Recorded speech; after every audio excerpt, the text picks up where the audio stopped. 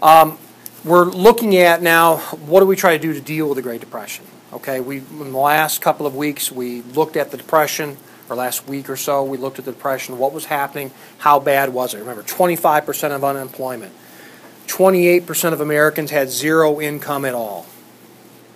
Okay, some areas the unemployment rates were about 50%. Like in our area, Toledo, Ohio, Akron, Ohio, saw unemployment rates in excess of 50%. So the circumstances were very serious. And we saw how everybody was blaming Hoover, not entirely fair, but they turned in a different direction in the 1932 election. They turned to Franklin Roosevelt. And as you can see on the map here, he wins in a landslide. He gets 57.4% of the vote.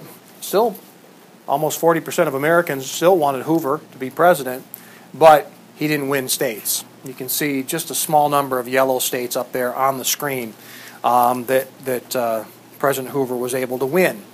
Franklin Roosevelt comes into office and has a mindset about him, has an approach that he's going to use in terms of dealing with the Great Depression. One of the things, it's reminiscent of what I said last week about that example of somebody falling overboard. That's not the moment where you teach them how to swim. You take action. You know, I work a lot with scouts. And in scouting, we do a lot of issues with first aid because you're out in the woods, you're camping, you don't always have doctors and 911 services available. So you have to know some first aid to be safe out there. And we try to teach everything to be done just the right way. But when the issues arise, sometimes you just have to take action. You can't necessarily worry, am I doing this exactly the right way? You need help. So he says we're going to take action. We're going to take action now. Furthermore, he talks about bold and persistent experimentation. Going to try things, see if they work. If they don't, we'll scrap them and start with something new. That's a different approach than we sometimes today allow from our politicians. We expect them to get everything right the first time, but that's not how we live our lives. I know I make mistakes. I'm sure you make mistakes. We all try things that don't work out for us, and we have to go a different route at some point. And that's what he promises to do. Then there are the 3 R's: relief, recovery, reform. Relief is a word we heard last week. Relief programs are programs designed to help people in need. So this is money, or these are the soup kitchens, these are government jobs, things of that nature that are helping people who are really struggling. Then there are recovery programs. These are programs designed to get the whole economy moving so that the government doesn't have to keep giving out relief, so that instead people have jobs out working in factories and so forth, just like they did before the Great Crash. And then the final R is reform. Change things so that we don't have another Great Crash. Relief, help people in need. Recovery, help get the economy moving. And reform, do something to prevent a crash in the future. So as we look through, and you look through today, the Great Depression programs of the New Deal, relief programs are things like the Civilian Conservation Corps, which gave jobs to young men so that they were no longer unemployed. They could send money back to their families, so it helped both the young men and their families. Recovery programs are programs like the Tennessee Valley Authority, which are designed to help an entire region of the country have electricity that had previously been impoverished and without electricity.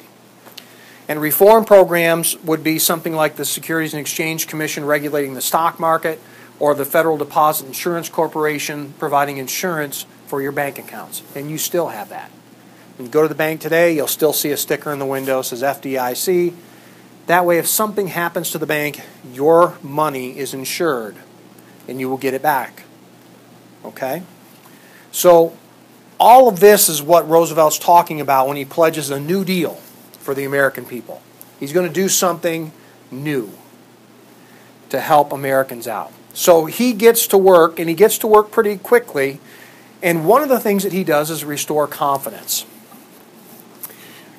You have to keep in mind, Franklin Roosevelt had polio. And it's not true that people didn't know that. That's one of the myths about Franklin Roosevelt, that no one knew he had polio. People knew that he had polio. They didn't know he was affected as badly as he was. That's what they didn't know. He was paralyzed from above the waist down, from the abdomen down. He could not walk. He could not support his own weight. He put up a pretty good illusion. He wore very heavy steel braces that went from underneath his feet all the way up the outsides of his legs, all the way up above his waist. The joints could lock or be unlocked so that he could sit. But when in locked position, he was standing on those braces. And that's a pretty hard thing to do. It's a little like being on stilts. We don't think of it, but even when we appear to be standing still, there's a lot of micro movements that are going on. We're constantly keeping our balance. And it's difficult to do that when you can't feel. So he learned to stand, always keeping something supportive of. He could never have used a podium like this one on wheels. Whenever he gave speeches, they actually specially put podiums in place, anchored them down, so that he could stand and hang onto the podium, and you would see him gesture, but not with two hands, always with one.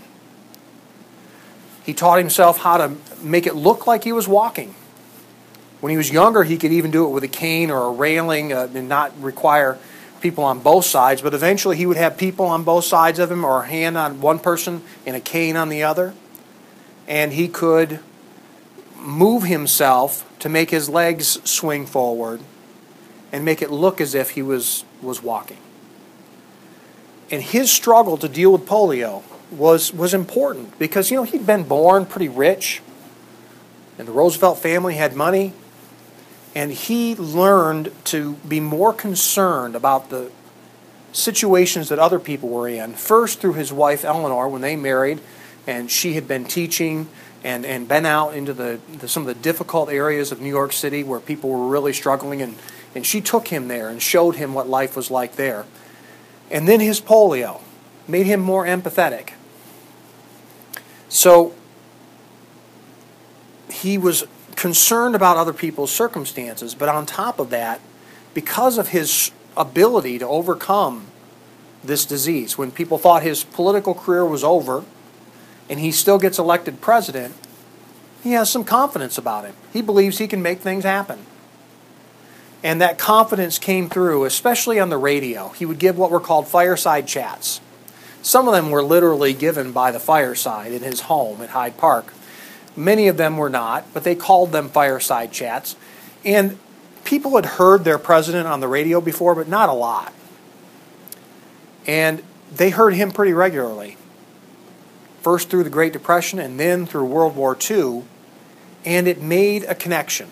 People thought, our president cares about us, cares about what's going on, cares about our suffering. He's trying to help. And that, I think, is as important as anything else about Franklin Roosevelt, was that he had this potential to restore people's confidence. And so he's portrayed often as sort of a good doctor. Got a bag full of medicine there. You can see he's trying all different kinds of things to help make the patient here, the Uncle Sam figure, you can see the stars on his pants there, to make him healthy again. The Congress is portrayed not very beautifully off to the side, not really having the same kind of impact as Franklin Roosevelt did, although they had to pass all the legislation that we will read about in this section. I mean, Roosevelt couldn't just do these things on his own. The Congress had to take action. We often hear about the 100 days. When a new president comes to office, they keep track. What does he do in his first 100 days? Well, Franklin Roosevelt did an amazing amount of things. He brought forth a lot of legislation, sent it over to the Congress, and they were able to act on it very, very quickly. He declared a bank holiday for 4 days to stop people running to the banks to try to get their money. The Emergency Banking Relief Act provided money for the reopening of the banks and put money in those banks to make them solvent again and help to reorganize banks that were not able to be reopened right away. The Agricultural Adjustment Act to help farmers with price supports. The Civilian Conservation Corps provided 2.5 million jobs for young men, including eventually building Pokagon State Park. For those of you that have been there, that's an old CCC project. Federal Emergency Relief Act put $500 million in aid to the state and local governments so that they could assist people. The Public Works Administration spent almost $3.5 billion to hire the unemployed to do various kinds of public works projects, roads and dams and things like that. The National Recovery Administration was designed to try to help organize the economy, to prevent strikes, to keep prices from falling too far, etc. This is a relatively controversial thing because, as we've studied in economics, we don't tend to want our government to play that kind of a role. The circumstances were pretty extreme, and so this was attempted. The Federal Securities Act, one thing it set up was the FDIC to protect bank deposits. And then there was the Tennessee Valley Authority that I mentioned earlier also to provide electricity to the Tennessee Valley. So this is how some people respond to Franklin Roosevelt. You know, doesn't Frank feel like resting just a little? The Congress struggling to keep up with all of the things that he's proposing. I wanted to put up on the board a map of the TVA just to show the size of one of these projects. And you can see all of this area in yellow is area that is being affected by the Tennessee Valley Authority. This was a poor region of the country before the Great Depression. Electricity still had not reached many of the people who were living there. And by building the hydroelectric dams at all of these different locations that you see marked in red up on the screen, you can see that electricity now is going to come to an entire region. That's going to promote economic growth and help the recovery. So Franklin Roosevelt takes office and he gets to work very, very quickly. That inspires people to be more confident that perhaps things will start to get better. And there were some improvements that did start to come about. But as we'll see, even the New Deal doesn't stop the Great Depression entirely. It'll actually take World War II to do that.